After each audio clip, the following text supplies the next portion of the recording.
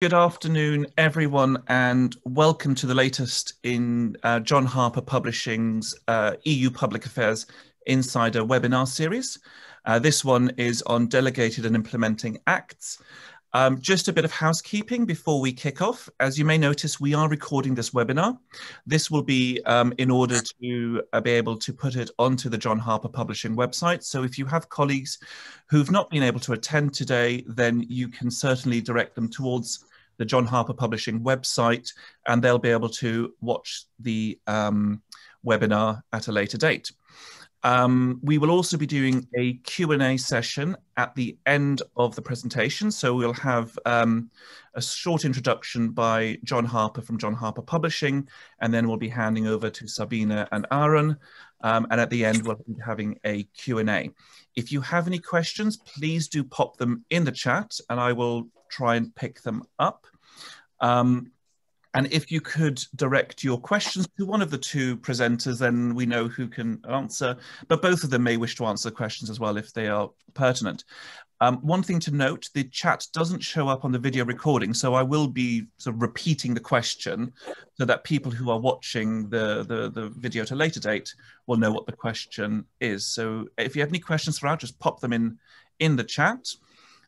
With that in mind, I'd like to hand over to John Harper from John Harper Publishing, who'll be introducing today's webinar, which features the work in the two books, How to Work with the EU Institutions and How the EU Institutions Work, also known as the Orange and Purple or Violet book.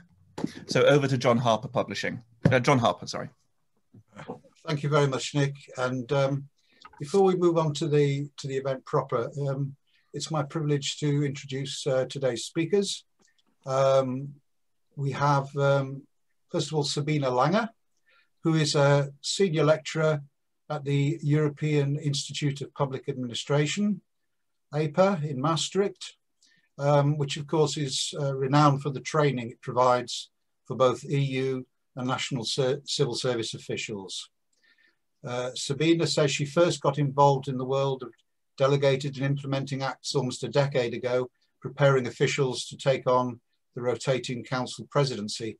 And since then, she's trained, taught, researched and published on the subject.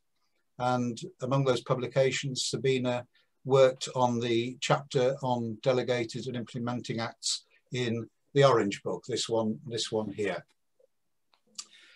Our other speaker today is Aaron McLaughlin, who's been both a lobbyist and campaigner in Brussels for some 20 years. Aaron's currently a senior advisor at Fleischmann Hillard, and in the past, his roles have included being head of public affairs at the European Chemical Industry Council and head of WWF's European Marine Programme. On the other side of the table, as it were, Aaron has worked in DG Environment and for two British MEPs on environmental legislation. And for the past decade, most of his client work has in fact been in the area of delegated or implementing acts. So after that short introduction, over to the main event, just with a reminder that if you can't stay for the whole thing, or have colleagues who miss it, as Nick mentioned, the event is being recorded and will be available in a day or two, give it 36, 48 hours on our website. Thank you very much.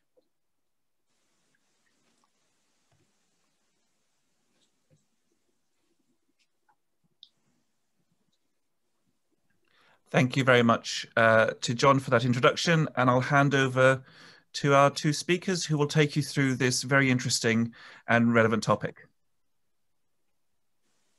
Thank you very much, Nick. Thank you, John, for organizing this series of seminars and Nick for guiding us through.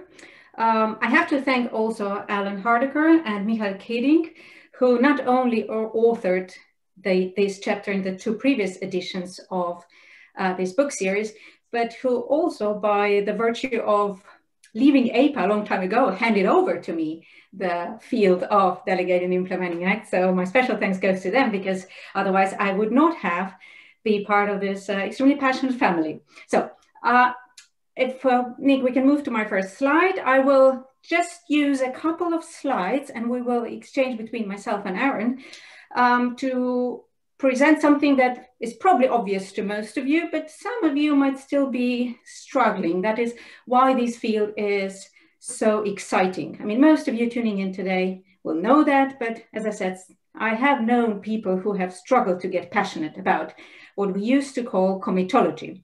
So I will use this scheme here to not talk about the hierarchy of acts, but to point to the main relations of accountability and control, as I believe they are the two that make this field not only exciting institutionally, but also important. And Aaron will complement me on that within minutes. So a bit of a vocabulary. So I think within the last few years, we have moved on from comitology.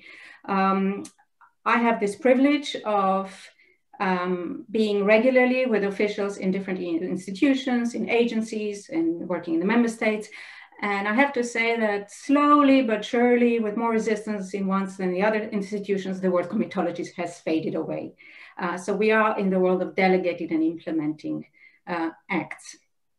And in this world now, the old comitology is split, and it's split in two significant ways. It's split in recognizing that there is a difference between the acts that were previously adopted only by, let's say, one set of procedures and with one set of accountability. And then, of course, this brought with it also the split in now procedures.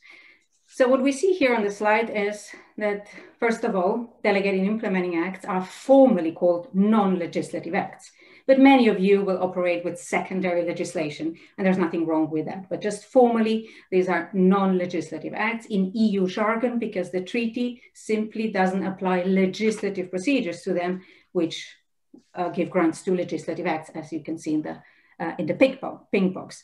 So formally non-legislative acts. And then we have this distinction, whereas the delegated acts can be adopted only on the basis of legislative acts, meaning they can only come from one of the legislative procedures. And it is the Commission that adopts them. So there will be a so-called basic act, another element of vocabulary here, adopted by either co-decision / OLP or special legislative procedures that will ask the Commission to further flesh out or to undertake further action, meaning the legislative act and legislators there will delegate to the Commission to adopt further acts, which is why these are delegated acts. On the other hand, you can see that implementing, there's also a grammatical distinction here, implementing acts, which are the descendants of the old comitology, can be adopted on the basis of legally binding acts, and this is a broader term, and that refers to the right side of the slide, meaning there are other acts that can be adopted directly based on the treaties and are not legislative. So implementing acts can be adopted on the basis of legally binding acts. They can be adopted by the Council as well. We'll put this on the side, but by the Commission primarily. And in implementing acts, the Commission simply implements policies, and it does that not on behalf of the legislator, because the legislator doesn't implement, but it does that on behalf of the member states. There's a clear connection in Article 291, where first paragraph clearly says it's the member states that implementing principles, but when uniform conditions for implementations are needed, it's when we ask the Commission to do it. And the question of accountability here is, of course, not to the legislator, but to the member states, meaning the control here is exercised by the member states, whereas in the delegated acts, the control is exercised by the legislator. And this is the novelty that was brought about by the Lisbon Treaty 10 plus years on. I think it's getting excited, not that much anymore at the stage of legislation and adoption of legislation, but mostly, and as Aaron will point out and show you, at the stage of the actual adoption of these acts. Now, I might have shown more why this is exciting internally, interinstitutionally, but I think Aaron can show you a lot more why this really, really, truly matters for all of us. Aaron, over to you. And next slide. Hi. So I took a something from the book just to show how much legislation laws the EU pass each year are in fact delegated or implementing acts. There's still, in my own field, in particular chemicals, still a lot of RPS measures, which are being slowly but surely eradicated. So what always struck me when I moved to sunny Brussels back in September 1996, perhaps before many people on the call were born, but was everyone, and even to this day, obsessed about ordinary legislation. And having worked on the passage of the first clean air legislation, what really struck me, I was working for a British Labour MEP at the time, and I went into work in DG Environment on the implementation of that legislation, was the nitty gritty, the implementation of legislation was this technical rulemaking. And it has really important impacts. In chemicals, where I spend a lot of my time, it's the vast majority, and it decides whether your product is banned or not.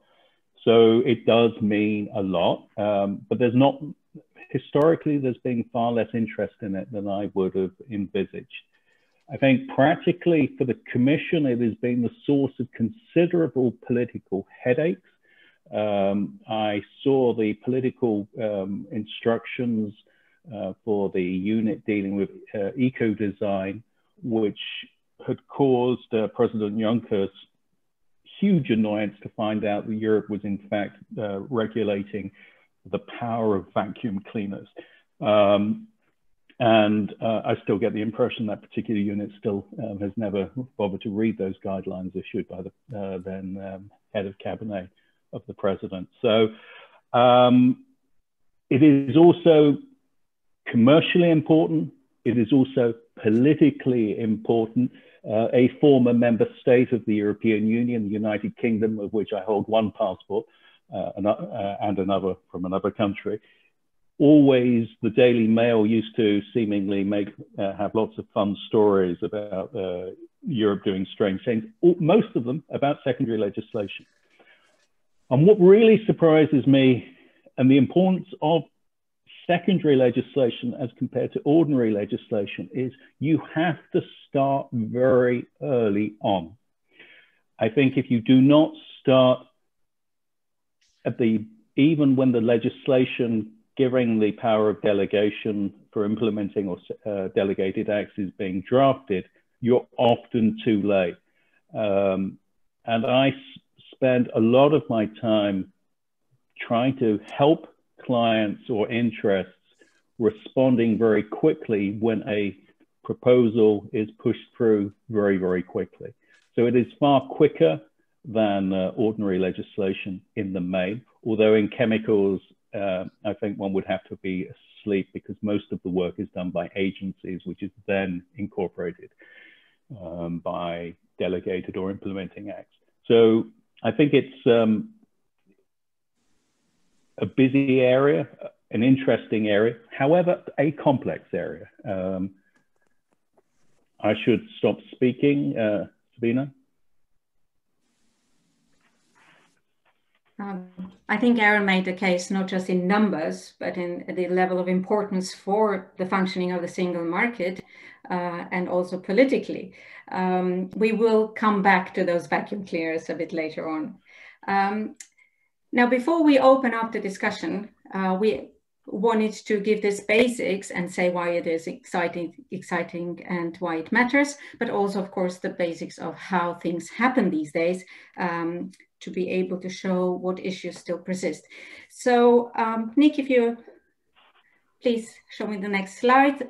What I'm going to do in very short time is basically run us through the mini policy cycle of an implementing and a delegated act to help, to set the stage, so to speak, for Aaron then, to show you what happens on that blue line that I will not engage with, but it's very important. And of course, with all the other stages. So What we need first is a basic act that gives rise to or asks the Commission to fulfill certain tasks by adopting, now in this case, an implementing act. And this goes all the way back to the 1960s, the recognition that there are sometimes good reasons for implementation to be done in a uniform way, and that the institution that is best placed to do so is the Commission. But of course, provided that there is a proper control exercised over it. So what you have in these stages is, of course, the Commission planning, drafting, internally consolidating towards the decision making. But then before the Commission actually adopts a decision, it has to go to the committee composed of member states representatives who then discuss, negotiate, and eventually vote on the Commission's draft. And only then, and on the basis of that vote, the Commission can proceed to the adoption of the implementing act. Nothing unusual here, the point being that we have an ex ante control by the member states who vote on the Commission's draft, and then we have the adoption. There are different procedures in place. There were even more in the past. I'm not going to go into details, but that's the basic logic, that it's the member states representatives who used to flock down from Schuman to Borchett. And now this seems to be working very well online, also because of the limited scope of the actual negotiations. But so it's the member states that, I should say, maybe Aaron will contradict me here, work a little bit too close with the Commission. There are very rarely sparks here, but those sparks get very public. These would be the likes of glyphosate, for example. They don't necessarily get public because of the member states, but because of, well, people like Aaron, and because of a politicization of the issues. You haven't heard me mentioning the Parliament. You have on the slide the blue cloud, which says there is the right of scrutiny of the Parliament and Council. This is a non-binding right. They can just point to the Commission if it exceeded its powers. They don't have a right on saying whether they like or not, or how they would like to change the draft. The Commission is not accountable to them in this respect, but of course, it's them owning the basic act, they can say if the Commission exceeded its powers. So this is the implementing act. Now, to contrast, my second part is the adoption of delegated acts, Nick, if I may, which is very similar from the Commission's point of view. It has to plan, it has to proceed to internal decision-making, it has to decide. But as you can see, the intervention of other actors, of those that control the Commission, is very different here. What you're having now, following the 5 years of difficult relations and then an agreement in the interinstitutional agreement on better lawmaking, is an obligatory consultation of experts from all member states and standing invitees from the Parliament and the Council who take part in that consultation in the expert groups. So we have expert groups. We can other types of consultation, but there are expert groups with member states experts. And there are quite some obligations placed on the Commission with regard to that. But after the consultation, the Commission moves to inter-service consultation, and then it moves to adoption. And it is only after adoption of the Act that the Council or the Parliament may say yes or no. So the two main differences between the implementing and delegated acts are that here in the delegated acts case, you have an ex post control, so to speak. The Act doesn't enter into force until the period for objection expires, but it is adopted, meaning it can't be changed anymore. So it's an ex post control, and it's only yes or no, take it or leave it. There is no negotiation, which means that in order for the Council, Parliament, and then every other stakeholder to like what it gets on the tables of the Council and Parliament, the action has to take place before, somewhere around the consultation box on my slide. And this was my introduction for Aaron to explain now how you engage in both cases more from outside of the institutions, and then we'll move on to different issues. Super. And next slide, please, Nick. So here's some general guidance, and I've made the text so suitably small to force you to purchase the book. So I think sort of 3 practical suggestions. I think it is key that you have to know and have a trusted relationship with the small group of officials at the technical and at the cabinet level dealing with your file. In all honesty, it is very difficult to attract cabinet interest in most implementing or delegated acts. It is possible, and there are examples, but in the main, it is at the technical service level. I think for both, you also need to know the experts and the committee members. Now, there is a challenge, which I disagree with the Commission's current practice. These details are not public. You can hire very expensive consultants or rely on friends to pass you it, but those details of the officials and the experts who are, at the end of the day, acting in a lawmaking capacity are not public. So I think that makes lobbying and engaging with officials early on very challenging, although keeps lots of agencies and law firms very busy. So I shouldn't perhaps criticize it too much. I think thirdly, one of the things which has personally struck me being behind some of the successful challenges is you have to keep your ear to the ground to the exchanges and the expert group, the committees. I think it helps that the parliamentary representatives can attend now to see whether what is being agreed to exceeds the competence that is being given to the Commission. So you can bring a challenge. It is very difficult. Just a practical element. The Parliament, and for those of you who cannot sleep, I look at most challenges of the Environment Committee, who are the most active committee using their power of scrutiny, blog on it quite frequently. It takes around a week to draft a good challenge. It takes about 2 weeks from being notified, getting the issue tabled in the committee, voted in the committee, voted in the plenary. So it's a considerable amount of work to bring a challenge, and it is not done lightheartedly, whatever people may think. So you need to know from the very start who the key officials in the Commission are, who the representatives are in the expert committee, the experts and the committee members. You need to know in advance the likely MEPs who would be interested in bringing a challenge. You need to know the group advisors who would be prepared to champion your file. And it is you don't have a huge amount of time. I usually say around 2 weeks. I'll give you a very practical example.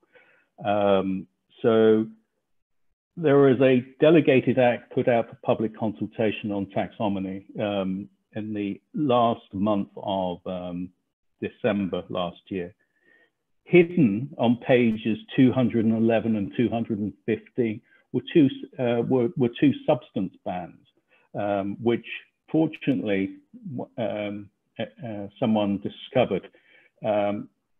Speaking to the officials in the Commission who prepared the file, they had no idea of their existence or where they came from. So you have 4 weeks, you saw the public consultation period, which to wade through several hundred pages of slightly turgid English text to see if you are about to be banned or not, and remind the Commission that there's a separate ongoing process to deal with that issue. So you have to turn things around very, very quickly. And you have to have a network established beforehand to address an issue. So it can be done. It's just a lot of resources have to be brought to play very quickly. And I've done this for, you know, sinners and saints. I have no objection. But it's just a lot of time and a lot of effort in a very short period of time. Sabine.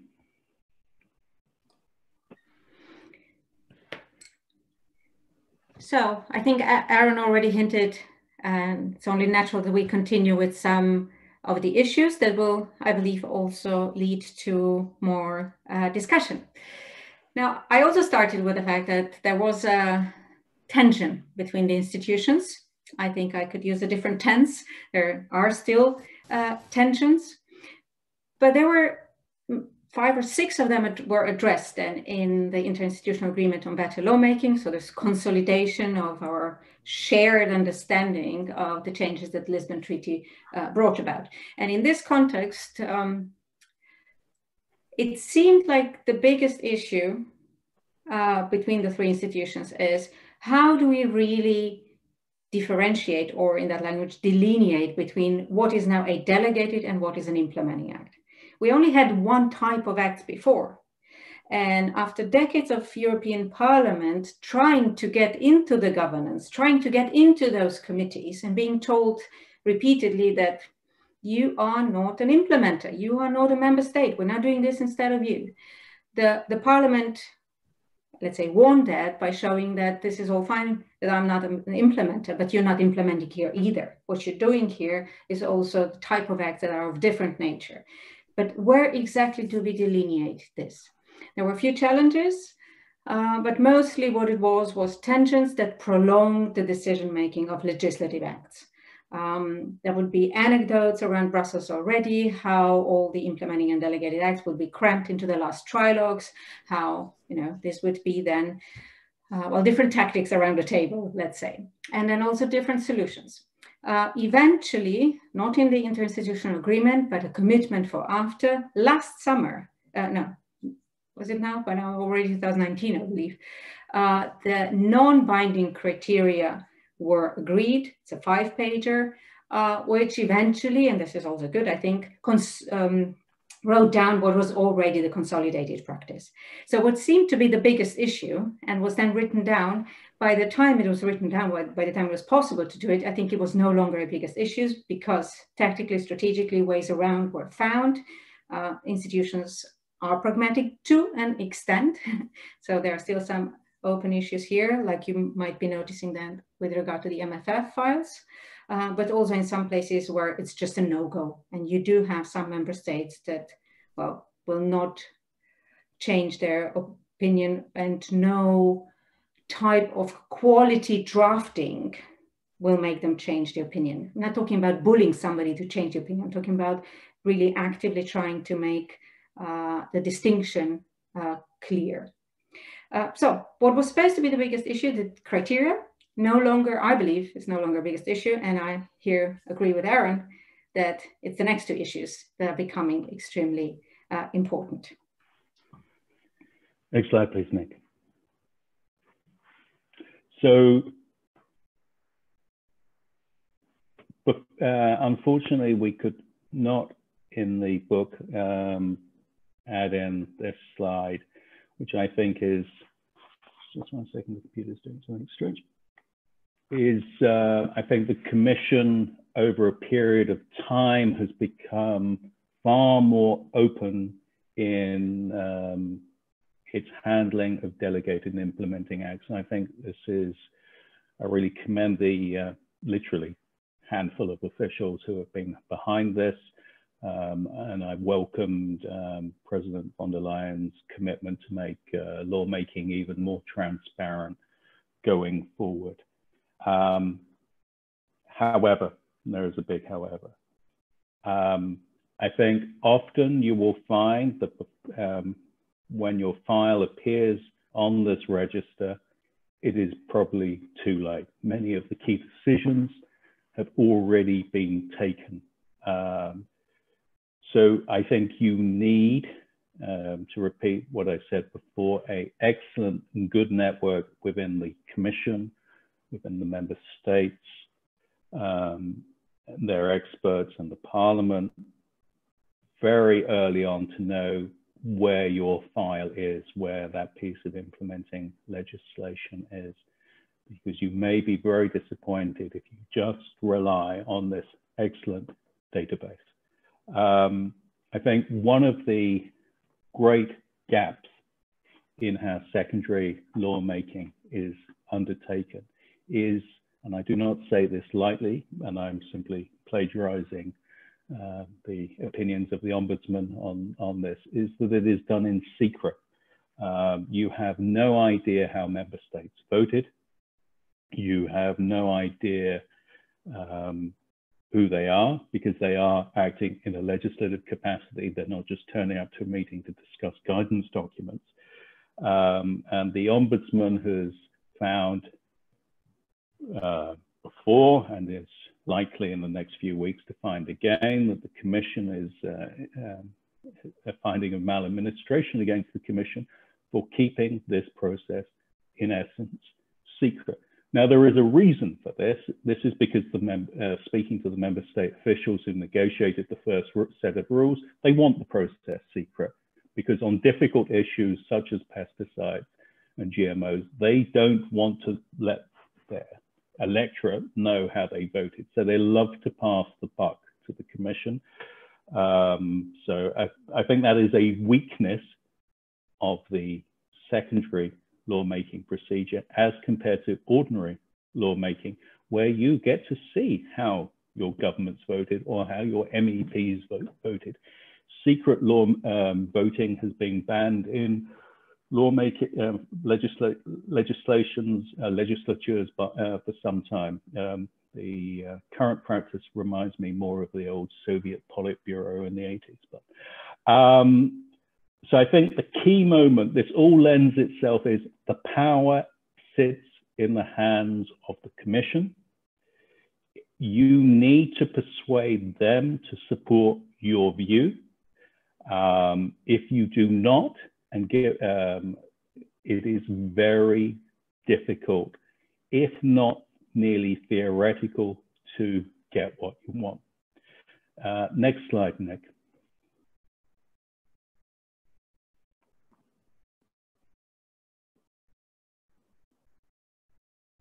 Nick?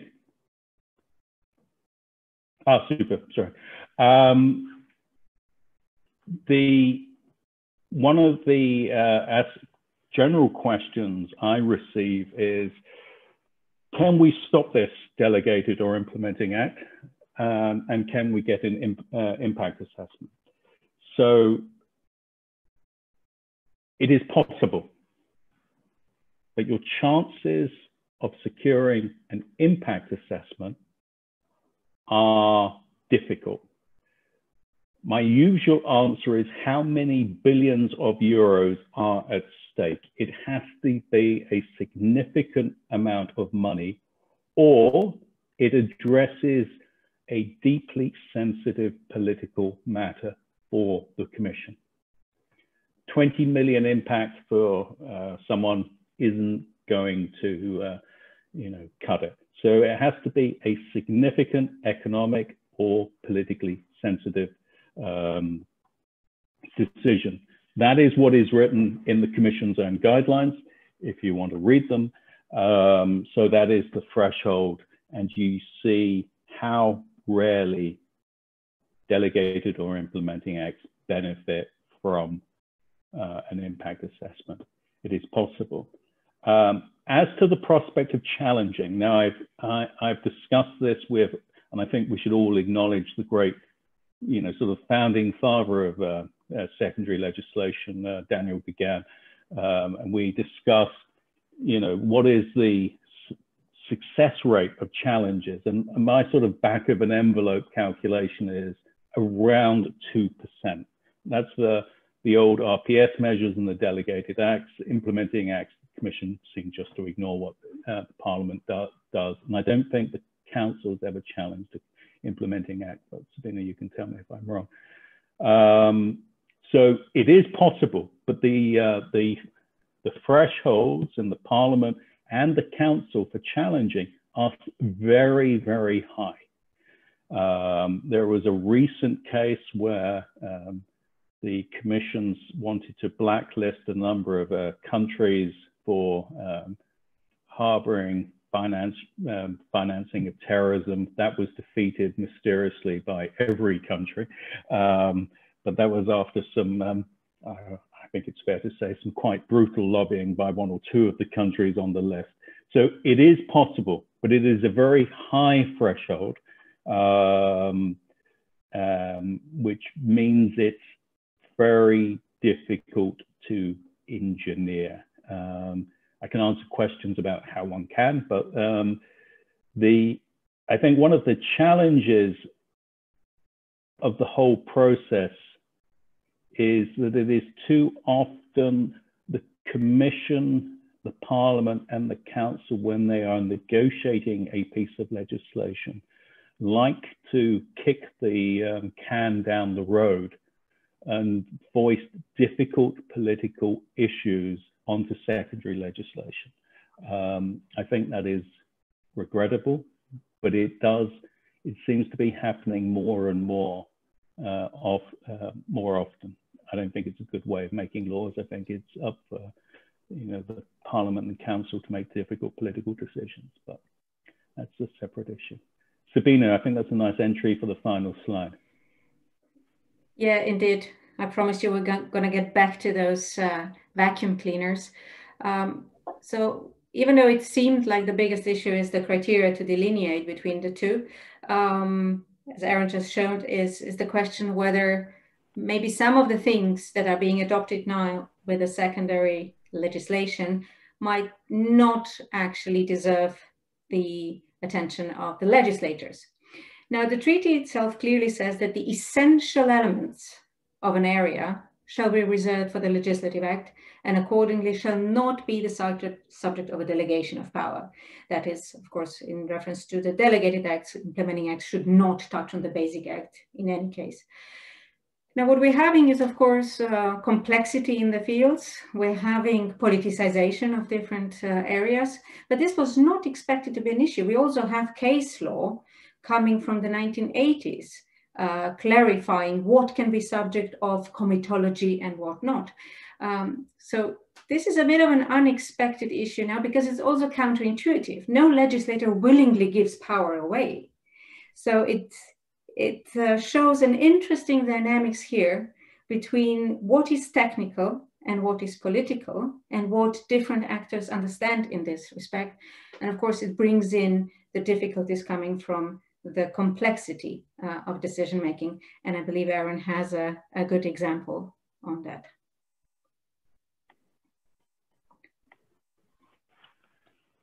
Which example am I talking about? Well, I think taxonomy is a great example where I think you have a piece of legislation which sets clear objectives, but then I think it is timely because the Commission has just withdrawn the Delegated Act today after not only hidden on page 211 and 215 of the annex is a proposal to ban something which is already being restricted through the REACH process. It goes very deeply into the economic and policy choices of governments and industry in the member states. And I think as the new commissioner acknowledged today that maybe the expert group and the member states and the Commission went a little too enthusiastic in their detailing of how the economic order of Europe would be working. So I think there is not only the emotional or the exciting issues for President Juncker of why are we regulating vacuum cleaners. He had no idea, and he was very annoyed when he found out they were regulating vacuum cleaners and their power. So there's a lot of important issues which I think the Parliament and the Council too often find easier to kick over to committees to make the decision later on. Unfortunately, the case law was altered to allow allow legislation to be far more flexible. I don't think it was a wise decision, but I will stop there. I think there are some questions.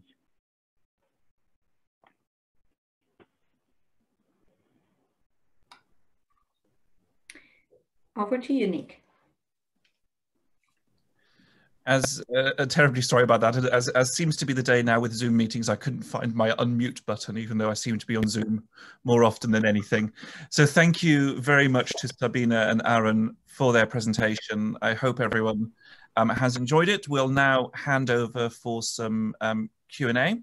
So if you do have any more questions, do pop them in the chat. The first question is from Pauline Lucas. Firstly, thank you for the new update of the 2 books. Thank you to John and the entire team for putting that together. The question to Sabina is, what can the impact of the 4-week public consultation be on the draft? What's the margin for manoeuvre of the Commission to change the text to take feedback into account? Okay, thank you very much. May I first answer the question that Aaron posed in between, and then I'll move on to Pauline. So did the Council ever challenge an implementing act? Not since we have a reform of a proper implementing act. So they have a right of scrutiny. They have a right to say, dear Commission, you went beyond what we asked you to do. But the logic is also that if there really are issues, they are addressed within the committees. There is space, and this is where Member States and the Commission work closely.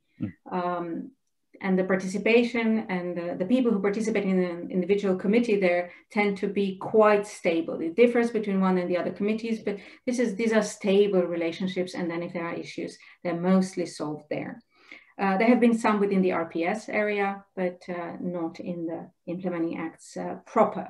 And when it comes to delegated acts, it is extremely difficult to overturn the Commission for the Council, which is one of the reasons why the Council is not that keen on delegated acts, if I can say this euphemistically.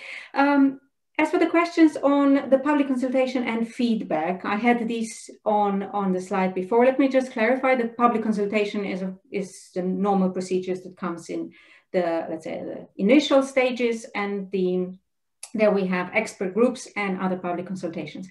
And then there is the feedback. In legislative acts case, it's after the Commission adopts the communication, adopting the legislative proposal. But in delegated acts case, it has to be before the Commission's adoption, because there has to be a sense into why you're asking for feedback. So what is the margin of maneuver for the Commission of this feedback once it already has a draft out? So we're talking about delegated acts here. For implementing acts, let me just say that, of course, the feedback is also before the Commission adopts. But the margin of maneuver there, as long as it's before the committee is deciding, is of course bigger. So let me start with the implementing acts. There have been cases where on the basis of the feedback, the Commission really changed, for example, a transition period. Having heard from people, companies saying this is too short, they would lengthen the transition period. So there is the margin of maneuver there. But then once it comes to the vote in the committee, that is binding unless they have to launch it anew. In the delegated acts case, similarly, if there are substantive changes following the last meeting of the expert group with the Member States, the Commission has to go back to those experts to allow them to express themselves, even if just in writing, not necessarily a meeting is needed, but even in just in writing. So these are now the good practices, whereby the Commission, being accountable to the Council and Parliament, would go back to that expert group where Member States sit and where there are representatives of Parliament and Council with any changes, substantive changes that might happen after. Do they happen? Yes. But Aaron explained how difficult this is. Thank you. That's from me. Perfect. Thank you, Sabina. Aaron, is there anything you want to add to Sabina's response? No. Perfect. Okay, we'll move on to the next question. The question from Niels Lemmers to Aaron. Is the current virtual work environment we're in I'll start again. Is the current virtual work environment we are in make taking action on delegated acts and implementing acts more difficult? Do you have any examples how to be right on time, challenging, changing the process nowadays? So it's an excellent question. I actually find access to what is happening a little easier in the virtual world. So maybe it's a little easier. It's easier to get hold of people, have virtual meetings with member states, with commission officials. So in many ways, it's easier. I think the major challenge of living on Zoom is sort of cognitive overload at the end of a week or a day. But actually, maybe it's a little easier. That's not to say it's easy. You have, like, one of the things which is always personally surprising, or one of the questions I ask in job interviews is, do you like cold calling people? Now, no one really likes cold calling people, but it's a skill you need as a lobbyist to phone up total strangers and ask how they get their view on a file or how they're going to vote. So you can do a lot more of that, and you have to do a lot more of that. So actually easier. Excellent. Thank you very much for that, Aaron. The next question is for both of you from Alexis Mino. Firstly, thank you very much for the webinar on an interesting topic. Thank you, Alexis. What could the real influence an EU agency can have on the Commission's draft act? The EC can ask for advice, but to what extent is the EC constrained by this advice? Also, in your views, when the EC is consulting an EU agency, could it be a game changer for stakeholders? I'll let you choose. Do you want me to take the first stab at that, Sabina? Sorry, go ahead. So from my experience, working in chemicals, where we have a small agency based in sunny Helsinki, is the law is very clear. The Commission is not bound by the opinion of the agency, in particular on scientific advice from the Risk Assessment Committee. In practice, there is a huge degree of deference. I think on all matters technical and scientific, many Commission officials are loath to second guess the opinion of an agency, in particular when it comes to, does a substance cause an unpleasant health effect? They're just very reluctant to second guess. Although the legislation is very clear that they're not bound by it. The better regulation guidelines are very explicit on this. I'm not sure many Commission officials have ever read the better regulation guidelines, but I suggest they do. But it's clear there is discretion, a discretion which is not often used. And the only way you persuade the agencies is by bringing technical and scientific data to the table, preferably objective. I can just add that, of course, this is settled in secondary legislation, which usually the one that sets up the agency and its work. And the recommendations of the agency, as Aaron just explained, are recommendations of the agency. And you only have, in case of the Frankfurt-based agency, the obligation of the Commission to explain itself if it changes anything. The rest is on, as Aaron said, the argumentation. And there are areas where, from my experience, there is a little bit more persuasion that needs to be done from the agencies. Thank you very much. The next question is from Erik. I think it's Erik Akse, who's one of your co-authors. How would you compare the EU DIA system with the drafting and adopting of sublegal acts in EU member states? We often hear the EU is complex, but how does it compare to its members? And that's for both of you to answer. Erik, I can't answer. I have no idea what happens outside the city.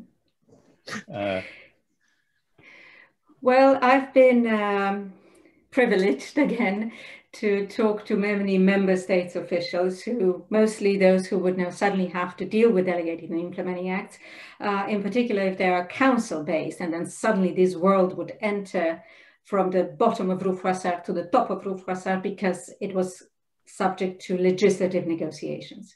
And there you would have to draw on some reference that would be familiar to them. And you would explain to one country, this is similar than your royal decrees. You would explain to the other ones, these are your government's decrees. There are different types, but what I think is pretty much similar or the same in principle to most of them is that the legislators are not involved. Now there are slight differences, or that's a question of delineation again, but in most cases when you ask them, would your parliament agree to the format of your license for something? Or is that format then done by the government on the basis of the law, which tells you which criteria and which elements need to be in that format or in that form? So I think it is, of course, the EU system is a mixture of all systems, but the basic, I think the commonality is that this is a mixture of executive decision-making, and I haven't mentioned that word in my vocabulary explanation. We talk about executive powers here, or commission having executive-like powers, or commission's delegated powers are executive-like powers. Excellent. Thank you very much for that answer, Sabina. So the next question is from Jessica to Aaron. Regarding the consultation period, we have seen repeatedly associations, be it trade associations or NGOs, contribute with dozens of versions, even thousands for the taxonomy example, of the same consultation contribution through their members and partners. How effective do you think these strategies are? So my mind has been changed over the last 24 hours. I used to dislike mass mailings, whether it's by industry or NGOs saying the same thing several thousand times. I say that because I used to be one of these officials chairing one of these committees, and I just actually found a certain level of, you know, pointlessness to say the same thing, you know, many, many times, usually, although not all the time, with absolutely no technical evidence in the document, which I always thought. Now, the classic cases on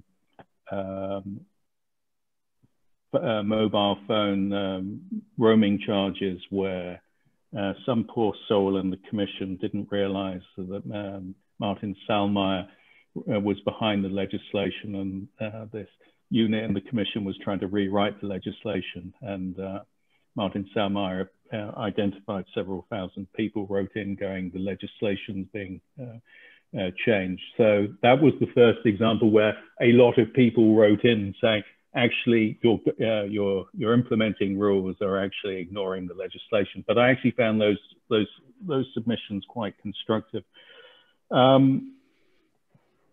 So I've actually, you know, and today the, you know, the partial withdrawal of the taxonomy draft delegated act is a good example of when maybe it is a good way to indicate to the political hierarchy, cabinets and commissioners who do not like seeing their name in the Financial Times or Pravda, as I call Politica, is it is maybe a useful technique.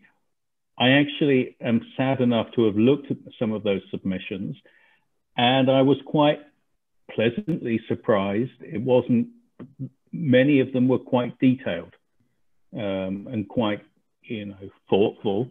So maybe sort of just emailing, go, I don't like what you're doing because it may hurt me or whatever, isn't that useful. But a few thousand people saying, yeah, you're going to be taking, you know, a little more detail perhaps helps.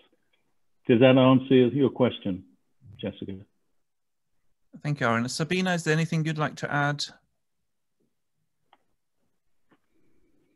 No.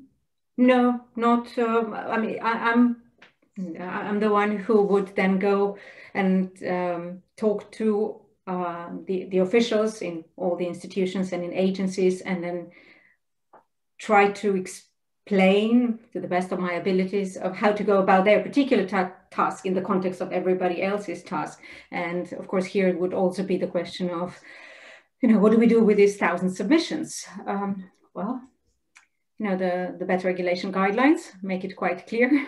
So I'm not surprised that Aaron would say that he changed his mind yesterday and it might be changed tomorrow. I think it's really case by case thing.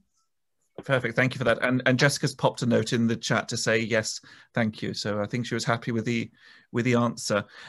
We will take one last question before we finish up, and that's a follow-up question from Niels for Aaron. So are you in favour if the response is detailed and stresses an important point? When would you hold on to your former view?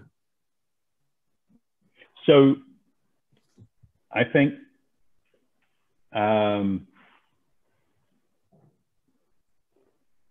good policy making depends on good evidence being brought to the table, even at a very late stage. So I will admit, I will come out as being a policy nerd. Therefore, I think it's helpful if in all submissions, you stress a point, an important point.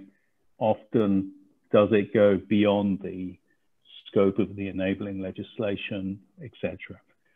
I think that's key. I would say that's key for all policy communication in this town. Although I recognize that not most, but a lot of it is rambling. It is difficult to understand what the point is. So stick to the point, provide evidence. And if 20,000 people are deeply interested in an issue, they should write in. What I can tell you on an issue which I have a personal interest, not a professional interest. I made a submission to one of the public consultations to get a very sort of a phone call from a friend going, the director in charge of the file read your submission, found it very useful. So if you have an important point backed up by evidence, you should make it. But just don't sort of gripe and say it's just not fair. That's no use. Perfect. Thank you very much for that, Aaron. And thank you very much, of course, Sabina as well. And thank you for attending this week's EU Public Affairs Insider Series seminar. It's always a pleasure to have so many of you join us, and also for the questions which were very, very interesting and offer us an opportunity for a discussion at the end of the webinar. I was going to hand over to John Harper to close off, who's still with us. So John, do you have any final words for our audience?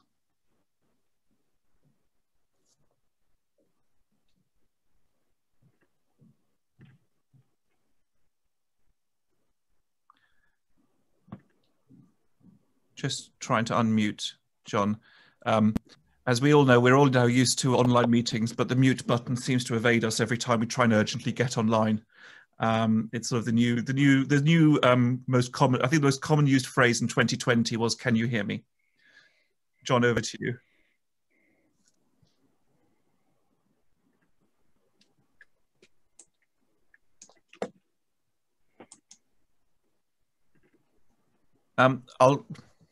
Might be having some technical difficulties, so I will, on behalf of John and John Harper Publishing, I will thank everyone for attending.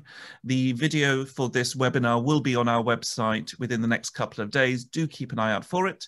We're going to be having some more Insider Series over the next couple of weeks and months, so please do keep an eye out for an email from us, and do encourage your friends and colleagues to pop onto our website and register so we can keep them updated.